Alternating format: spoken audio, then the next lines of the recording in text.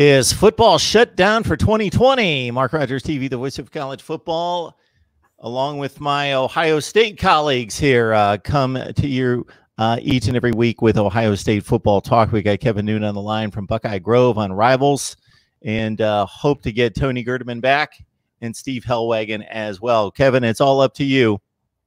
I can handle it. You know, to heck with those other two. Absolutely.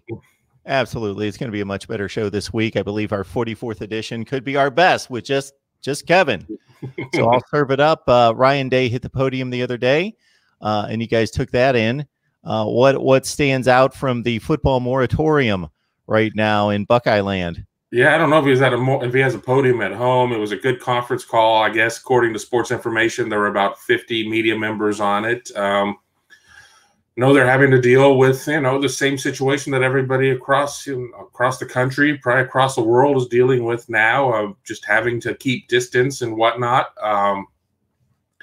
Talked about some of the challenges and plans in place to be able to deal with, coaching a team of, by the time you put walk-ons and everything else in, well over 105 guys who are at various parts of the country. I mean, you have guys like Enoch Viamahi, that's in Hawaii, a lot of guys in California, Jack Miller, that's in Arizona. So, you have a lot of marching orders in place of what they're supposed to do and whatnot.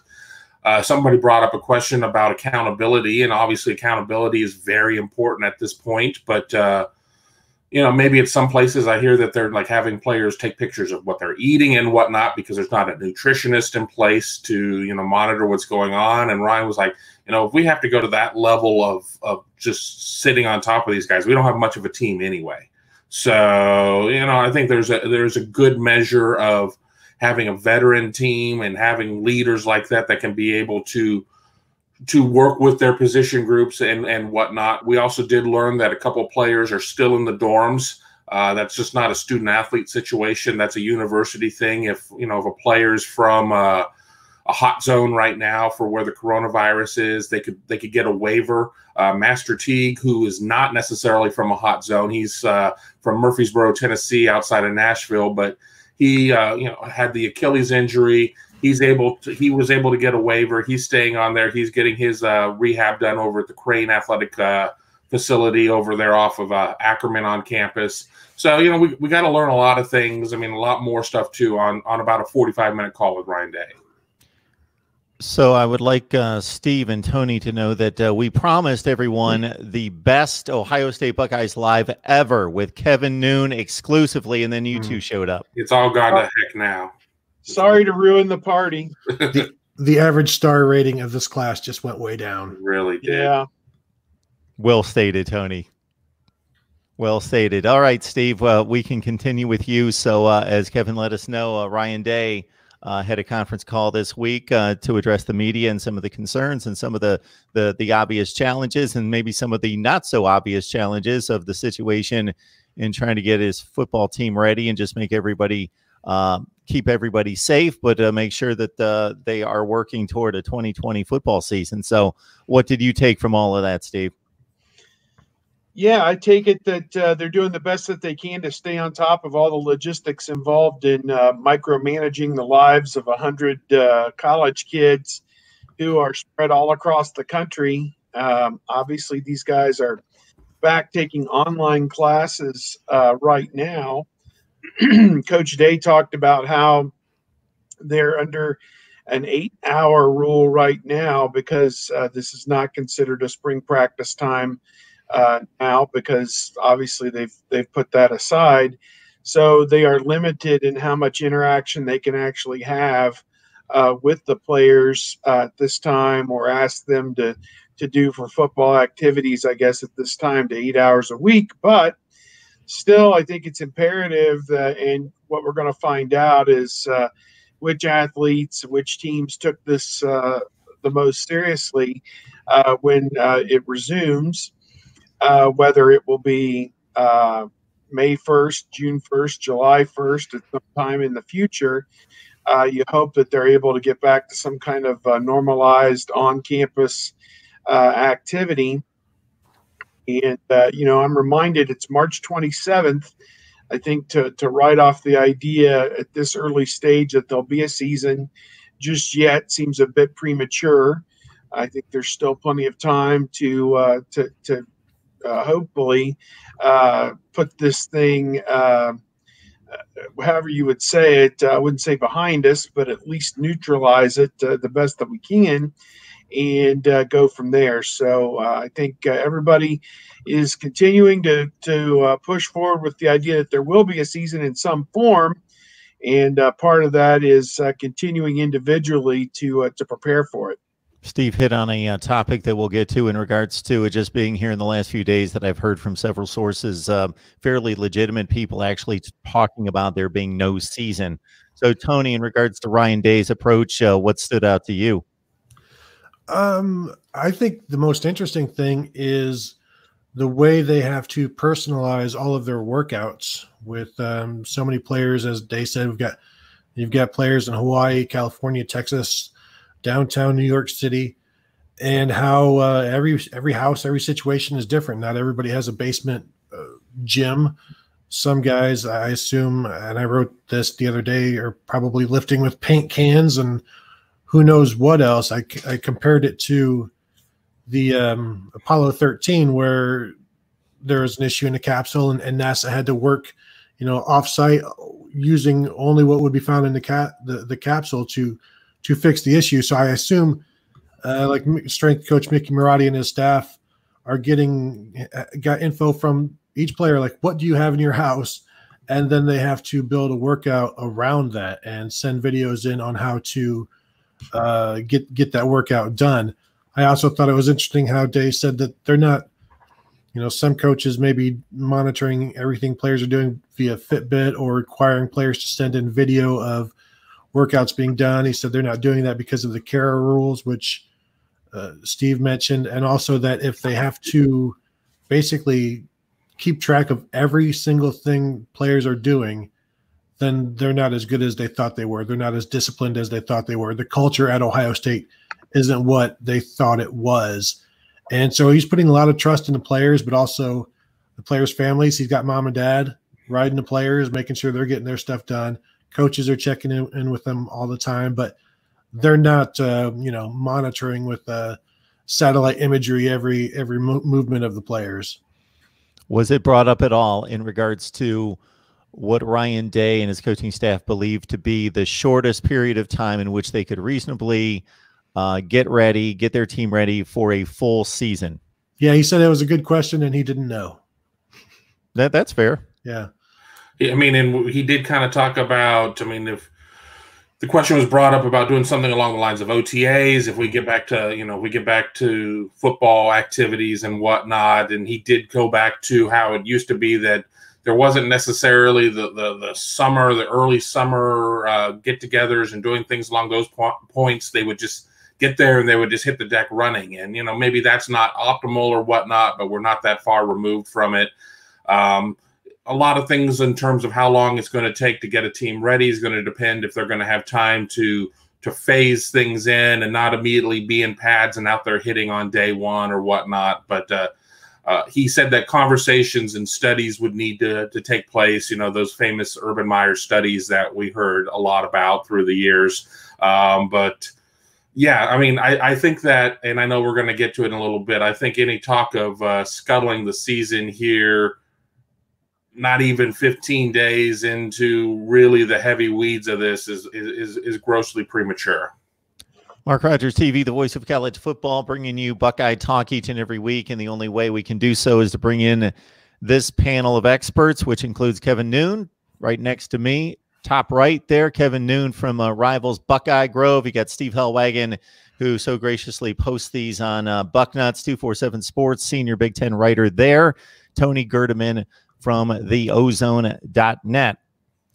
So, yeah, we are in a situation in which late March, spring practice wiped out, summer drills, individual workouts. Maybe there's some loosening of or merging of summer and spring practice, and the individual workouts become more of a shortened team activity sometime in June, and then they take a break, and then they come back.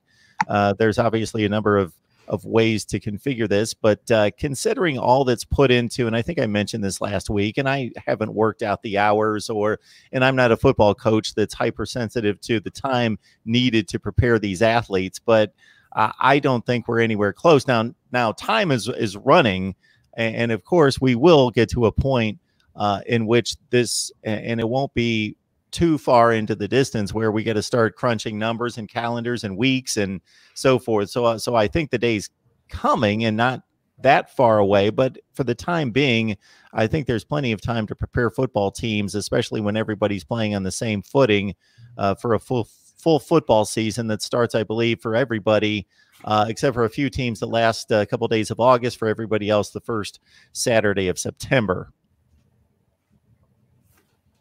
So I think we're in decent shape there at this point. But there's been a few media members out there that have already gone to that point, and I don't know if they're playing medical expert at the same time and logistics expert in addition to their football acumen and so forth, and surveying the situation, because this takes more than a football analyst to survey the situation and determine at this point, when most of even the experts are saying, what's going to happen? We talking weeks? We talking months? Well, we'll have to see. That the next couple weeks are going to be critical in seeing how the numbers either continue to ascend or hopefully flatten out and start to subside.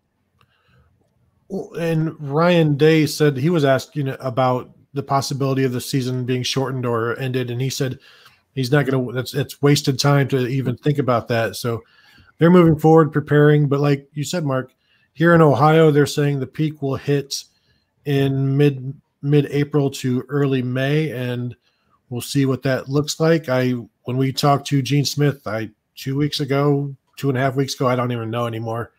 I asked him about the possibility of the season being canceled, and he said they weren't even able to look that far into the future yet. Now, a lot has happened since then. I don't know how much more will happen, because things moved really quickly in that 2-week period where Big Ten tournament was canceled, conference tournaments were canceled, the NCAA tournament was canceled.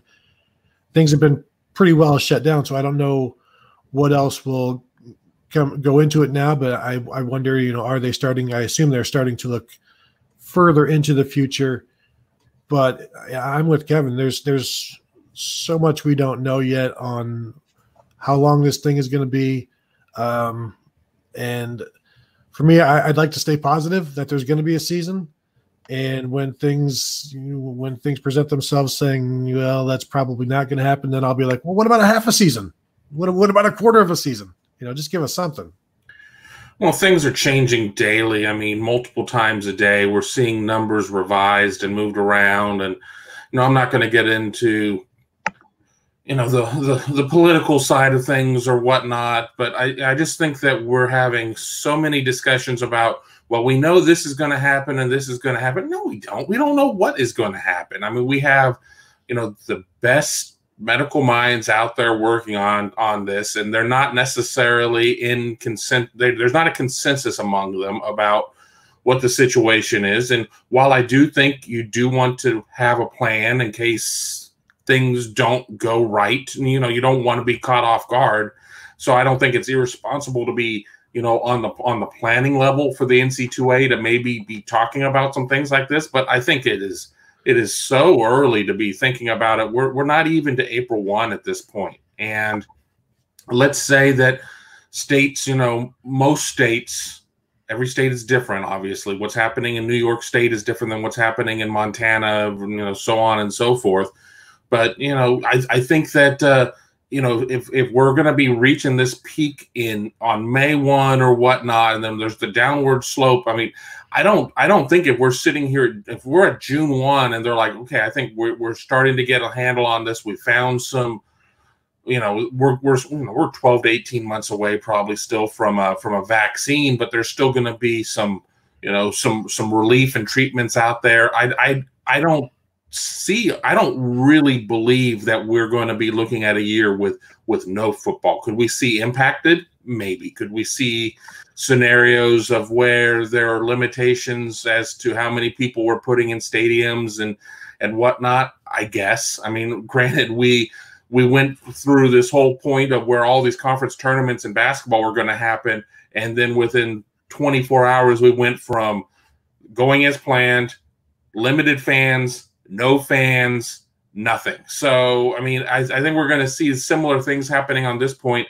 Anything that we're talking about here on March 27th is going to seem like a million years ago by April 4th.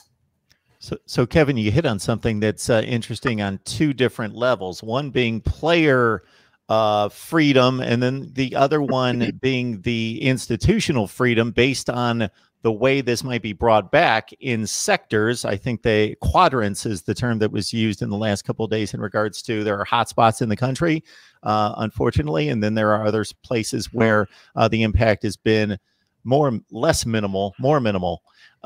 So if the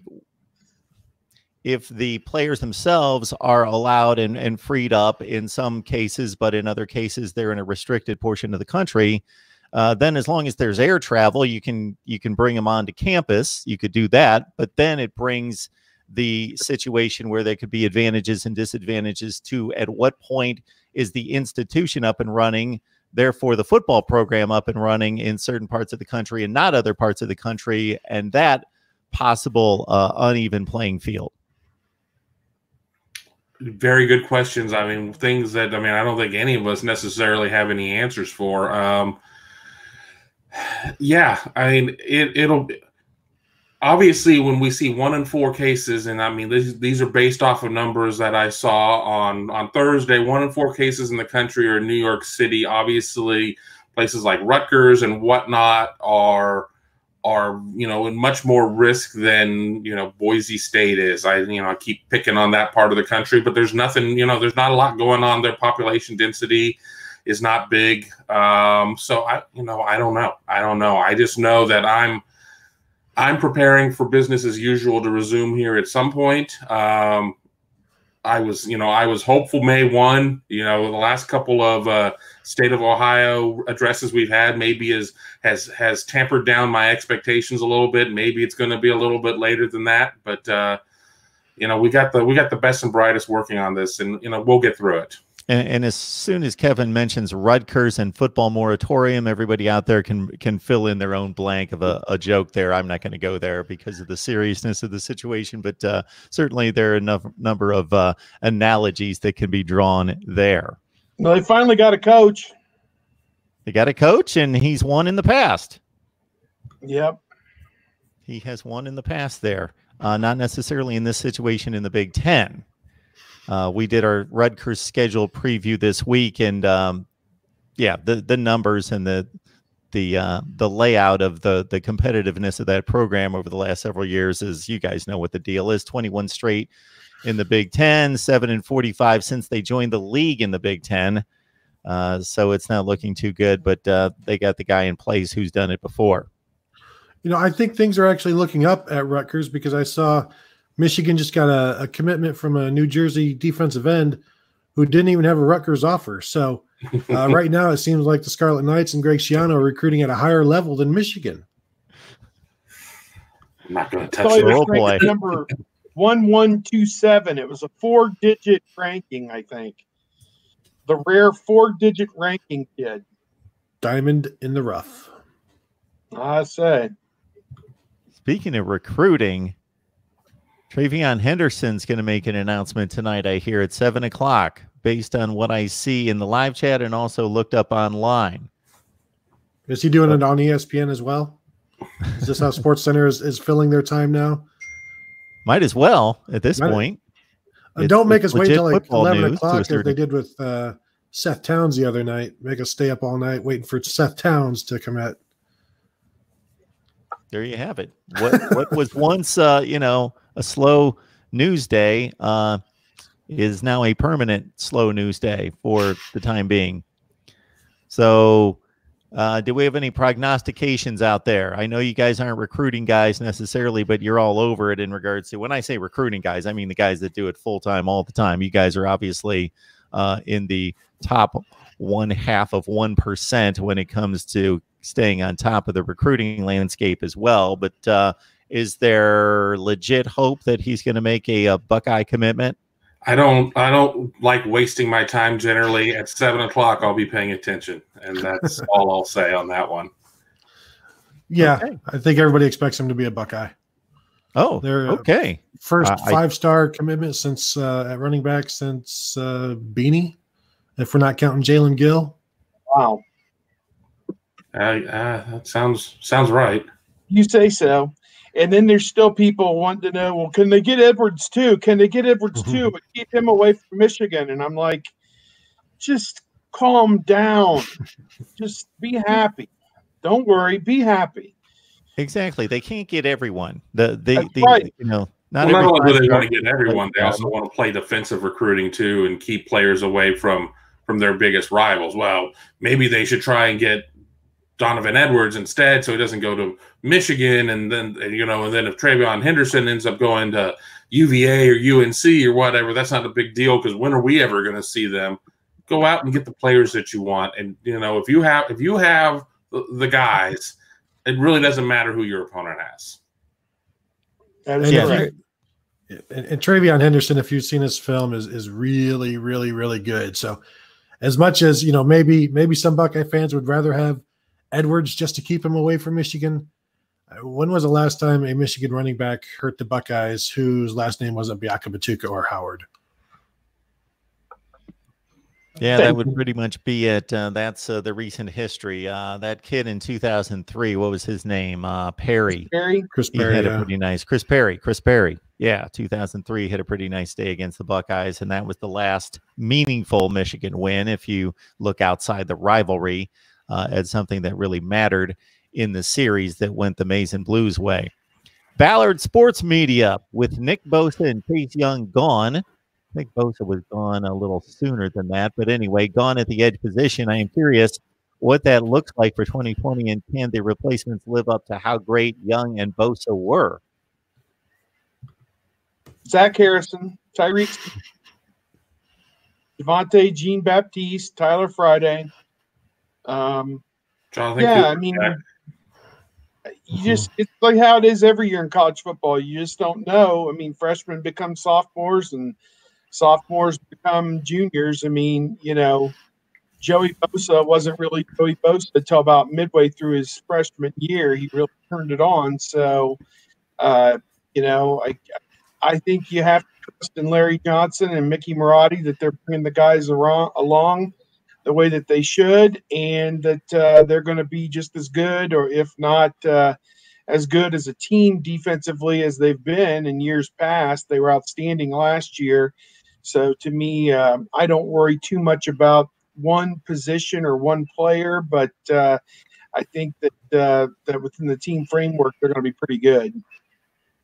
And Zach Harrison last year as a freshman had pretty much the same stats as Chase Young as a freshman, not too far off from what Nick Bosa had as a freshman. So he's tracking well. And, we all know the kind of physical freak he is. And he got a start last year. He's one of 5 or 6 defensive ends to actually get a start last year for the Buckeyes because of injuries.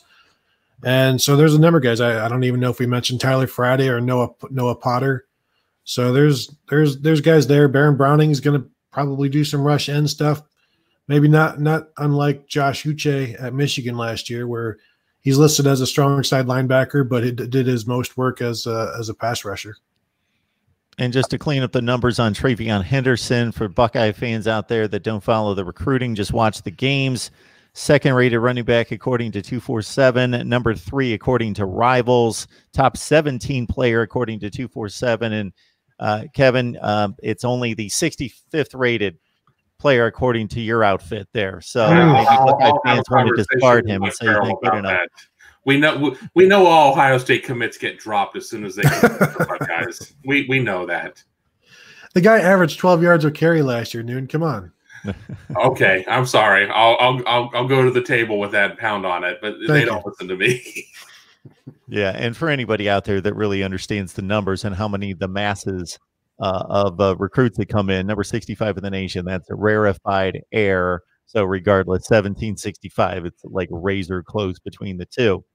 David Greenshield, appreciate you jumping on board here. David supports us on a regular basis. mentions here about Lorenzo Styles. Man, as soon as I saw the name Lorenzo Styles, I thought, what, number 90? What? Mm-hmm. Number 90. Yeah, number he was 90, I believe. Lorenzo Styles, early Middle 90s, linebacker. 92 to maybe 91 to 94 would be my guess on his years. There with Need to get more Buckeyes, linebackers wearing the 90s. Late first round pick. Mm-hmm. Cleveland Browns, I believe. No, that was Craig Powell. Styles, I believe, was a third or fourth to the Falcons. Yeah, Craig Powell. Yes. He played with the Rams, too. That's why I have you guys around to straighten me out. Number 77 overall. That's right, Lorenzo Styles to the Falcons. Yeah. All right. So anyway, David Greenshield asking about the Lorenzo Styles, who, of course, is the next generation, who I see as a top 20 wide receiver, according to, regardless of your service there, who's looking at Notre Dame, Ohio State, seem to be the crystal ball predictions right now. 4-star out of Pickerington. Who's seen him, likes him, has any kind of evaluation there? I can answer the question about the recruiting. I mean, he just Ohio State definitely did recruit him, but when you look at in-state guys, I mean, you have to sit there. When you go all in on one, you better be ready to accept him at that spot. I'm not saying Ohio State wasn't ready at that point, but Lorenzo Styles came off the board pretty quickly with Notre Dame, and I think a lot of recruiting guys were kind of shocked with how quickly that one happened. Ohio State certainly has not had an issue here in the last couple of years of recruiting the position, but I mean, it was a player that they definitely liked and definitely would have liked to have on the team, and it just didn't happen. But I mean, he's a tremendous player.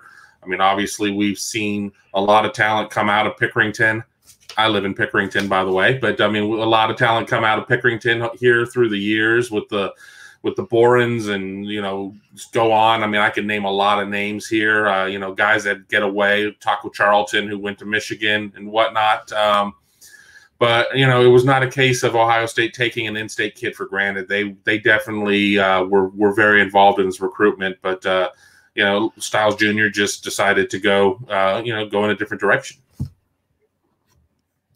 Yeah, I think just a case maybe he was predisposed to go to Notre Dame, and as Kevin said, they did a good job of getting in on him early. I'm not sure what the family ties would have been. And you think about Lorenzo Styles, he played for John Cooper, who was 3 head coaches ago at Ohio State, and again, pro career elsewhere, came back here to town, has actually spent the dad actually spent time as a kid in the Columbus area, but was, I think, from Western Pennsylvania when he signed with Ohio State. So he bounced around quite a bit, and again,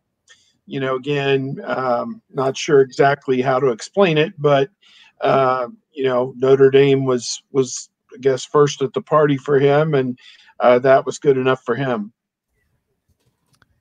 The Rod Farva asking about Tyreek Johnson, highly rated safety athlete was his category coming out of Trinity Christian Academy in the 2018 class, coming into his junior season for the Buckeyes. So what's the story on Tyreek Johnson? Just a guy who has not been able to get on the field yet, and there's been plenty of corners in front of him. That's where he's been playing. I wonder if he gets passed up by some of the freshmen this year. Is it time to move him to safety?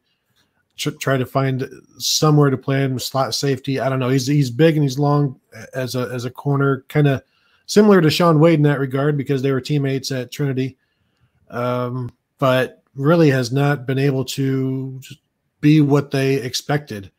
And we'll see. Like this would have been a big spring for him to show that he was ready. And with Kerry Combs coming back, I mean, this is his third cornerbacks coach at Ohio State, which I think it doesn't help anybody when you're going through a new coach every single year. And we'll see, but they need him to step up because they're pretty thin at the spot, and we'll see.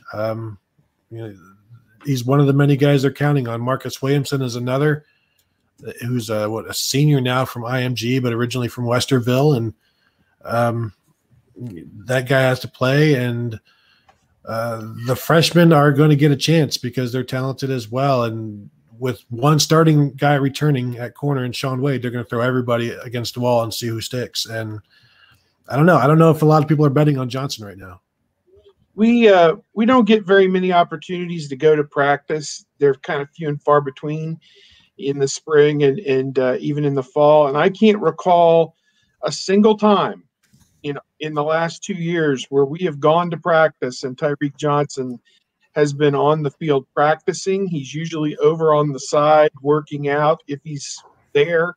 Obviously, that changed with the first day of spring ball this year. He was number 13 was on the field and he was practicing. It was one of the few times in his 2+ years or 2 full years he's been on campus that I can recall that he was healthy and available.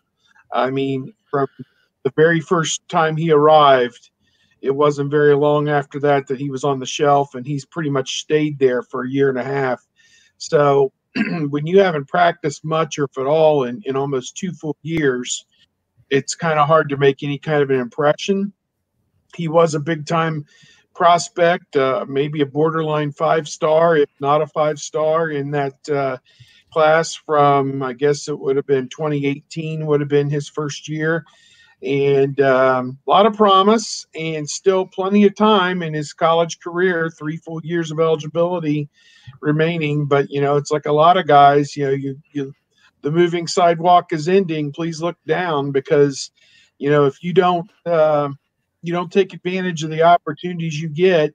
And Marcus Williamson's another example of that. Maybe didn't take advantage of some opportunities earlier in his career and has been passed by and large. Well, now, given everything that's happened, Okudah and Arnett was a senior, but Okudah leaving, Reap and Went not available, and so on. Maybe Williamson is a guy that suddenly gets a look. He really hasn't played a whole lot other than special teams as well. So, they're going to try everything. As Tony said, they're going to put a lot of these guys in the blender and see who can make plays on a consistent basis. I was very impressed, again, just one day with Seven Banks. He just looks like an athlete who belongs, and he made a couple plays on the ball the day that we were there, which seemed instinctual, seemed athletic, and I think you got to be excited that he's going to fill one of those cornerback spots, and then from there it's pretty wide open, I think, for who else is going to play in the secondary. But, I think got to be excited about it, have Kerry Combs there. They're going to identify who can play, coach them up, and get them ready to go. See, I forgot all about Tyreek Johnson, but it's coming back to me. 2nd-rated safety in the country, 5th-rated prospect out of Florida, top 20 player in the nation. Wow. Yeah, but he was a big recruit. And I don't know that he's even played it down yet. As you guys, did he even get on the field as a redshirt freshman? I don't think he did. I would have to look. But, Malik Hooker, he was a backup as a second-year player, but didn't really become something until his 3rd year. Marshawn Lattimore, Gary and Conley, all of these guys, their 3rd years where they really took off. And, maybe that's the case for Tyreek Johnson as well. Yeah, it says here he played in 6 games and had 2 tackles last year. So that got by me. I didn't see it, but 6 games and had 2 tackles. You missed those 2 tackles? No clue. I assume Rutgers, but I don't know. Yeah, Miami, Ohio, and Miami, Ohio. I'm going to PFF right now. I'm trying to look at their shot sheet. But I do think Cameron Brown and Seven Banks are going to be just fine with Sean Wade at corner. Those 2 guys have been playing quite a bit. I think they both played like 6 or 7 games as true freshmen, and then they were all out there last year because of the injuries. There are just so many injuries last year. I think Banks even got a start last year. Cameron Brown came in when somebody got ejected. So they've played quite a bit, and I think they'll be fine. They are Ohio State corners, so there is an expectation, and there's no reason to think they won't meet it, even though neither of those guys are super highly ranked. But, they've done fine with guys they like before. PFF has them playing 57 snaps over the course of 6 games. 3 games where he saw double-digit snaps. Northwestern, Rutgers, and Maryland. So I played 6 snaps against Rutgers. Exactly. I mean, it was not high leverage situations that he was out there. They were all Big Ten games. Well, we got 80 on the line here at Mark Rogers TV, the voice of college football, and this is what you need to do. So we talk Ohio State football each and every week, and I hope everybody out there appreciates the contribution we get from Tony Gerdeman from the Ozone, Kevin Noon from Buckeye Grove, Steve Hellwagon from Bucknuts. Give us an hour plus of their time each and every week to talk Ohio State football because of the schedules flying back and forth, maybe not necessarily these days, but on a regular basis. We can't lock down on a specific day and time. Therefore, you subscribe to the channel right here. You get the notifications of when we're going live. We got 82 on the line. Tim Foster, thank you so much for the Super Chat contribution. I will get that to the screen, but I appreciate that so much. So this is what I alluded to last week. The comment made by first Ellie, then by Yardvark's Lawn Care in return. I believe there's a sentiment out there that because Ryan Day walked in and went undefeated and lost 1 game total, that what Urban Meyer did is pretty easy to do. Ryan Day's going to eclipse that so easily, and people forget quickly. And since that national championship came early in the tenure, and then there was just this expectation of, and I can understand it. He won 2 at Florida, then he comes to Ohio State undefeated, national championship 2 years later. He's going to win 4 or 5 of these. And so then pretty much everything after that to the unreasonable fan became like, well, we missed the playoff. We only won the Big Ten. We only went 13-1 this year and finished number 4. We didn't win the national championship, basically national championship or bust. And boom, Ryan Day. And there's a thought that the Clemson game, we outplayed them. So actually, we could have won the national championship this year, and this is only year 1, and this is what it's going to be all the time. And that 91% winning percentage of Urban Meyer, he'll be able to eclipse that with no problem. Over time, I don't think people understand when you win 91% of your games, you never have an off year. You can't have an off year and win 91% of your games. So there's no 9-3 sprinkled in there. And if Ryan Day sticks around long enough, he could do a tremendous job as we all expect him to. But don't be surprised if there's a 9-3 once in a while. But I just think that's the sentiment out there from a ton of people that, and I think everybody's going to have to beat them. I mean, somebody's going to have to rise up and started. But who's putting themselves in a position to do it? Michigan and their 4-digit recruits. I mean, I don't, God bless them, but I don't know. Michigan State just had to make a coaching change, and things are gonna be a little, as Steve likes to say, a little hinky up there for a while with that. Penn State, I mean, they've come close. I mean, I have to say they're the number 2 team in the conference, and then you go to the West.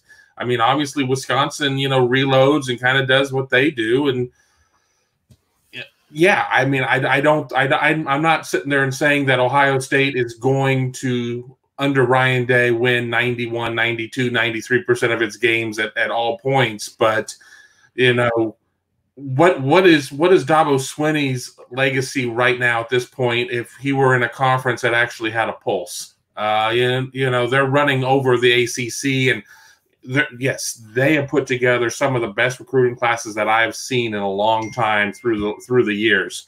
I'm not going to take anything away from them, but for Ohio State to go 9-3, 3 teams are going to have to beat them, and I don't see that happening here in the near future. Well, to reference the list we talked about last week of the top 150 coaches of all time, and I went back to that, Dabo Swinney is a good 15 to 20 spots ahead of Urban Meyer, and that was prior to this last season. Well, wow. He did beat Urban. So. No comment on that list. Right. I'm just hoping they were having a bad day when they put that together because it was laughable at best.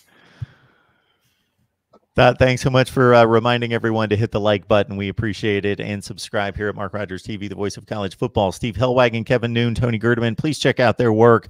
Tony's at the Ozone, Kevin at Buckeye Grove, Steve, of course, at Bucknuts. What are you guys working on these days? Cleaning my office. It's hard. historical features, trying to get people on the telephone to talk about different things. We did have that teleconference with Coach Day, and we're trying to come up with stories based on that and different things. And, I did a rundown Big Ten spring football, even though we didn't have spring football, for the East Division and the West Division. And as I looked at it, Wisconsin is pretty much, again, I would think the favorite in the West, although Minnesota is going to be pretty good, but their game was going to be played at Wisconsin, and Wisconsin went into Minnesota this past year and smacked them pretty good. Getting back on that idea about Ohio State having a down year or whatever, Iowa was a pretty good team this past year. They were 9-3, and they lost 3 games by single digits. I think 2 points to Wisconsin. They lost at Penn State, I believe, and there was another one, maybe a couple points at Michigan or something like that. And exactly, yeah, people kind of disregarded Iowa, but then they got into the bowl game, and USC had won 5 of its last 6 games down the stretch, and they made them look like a 4th grade team in the bowl game. So in some regards, I think that speaks to how good the Big Ten was. I think it speaks, however you want to put it, but it shows again that the difference between great, very good, and good, sometimes the difference in some of those levels is very close. And Iowa, to me, I don't think they were great, but they were very good to great, and lose 3 games on 1 play each, essentially. And people look at them and say, "Oh, you were 10-3. That was kind of a crap year or whatever." I don't really view it that way. And the same thing could happen to Ohio State, maybe some year where maybe they're breaking in a new quarterback, or they have bad spate of injury, or they only have 2 guys coming back on their defense because a bunch of guys have gone pro. However you want to put it, it could happen. But then you think about how dominant Ohio State was Penn State, 11 points, the closest game that they played the whole season going into the bowl game. And obviously they trailed Wisconsin by 14 points at halftime, but came back and won that game by 13. They really didn't give anybody an opening to beat them other than Wisconsin in that championship game, which they played a second half of football that was among the best 2 quarters they played the entire season. And they had to play like their hair was on fire at that point because the season was on the line. But I guess it just kind of, you only get beat when you're this good, if you open the door to get beat. And we've seen that, in the past with, Iowa, Purdue, and Penn State back in 2016. But those times seem to be pretty rare. And, if they don't beat themselves, I mean, who can beat them? I'm not sure anybody can.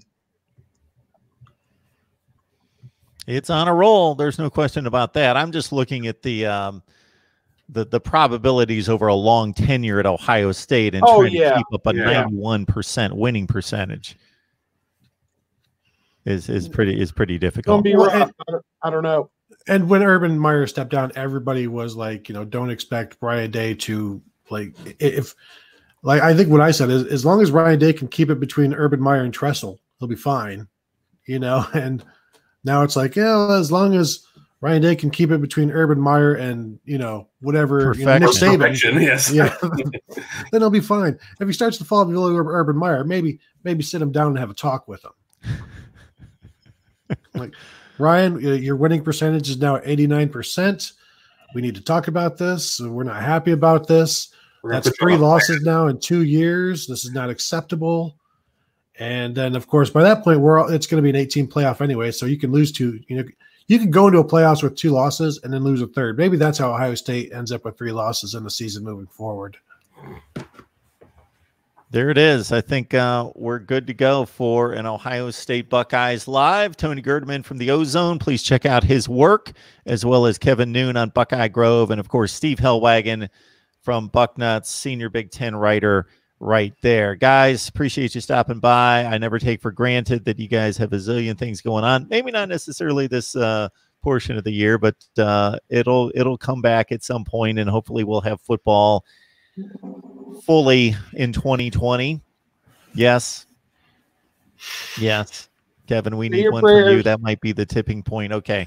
And we'll be good to go. But appreciate you guys each and every week delivering your insight and expertise. So we hopefully can reconvene next week. We'll see what we can do. Maybe we'll be at practice. Too busy. Who knows? There you go. We got Miami Talk coming up in a few minutes, folks. So keep it right here. All right, fellas.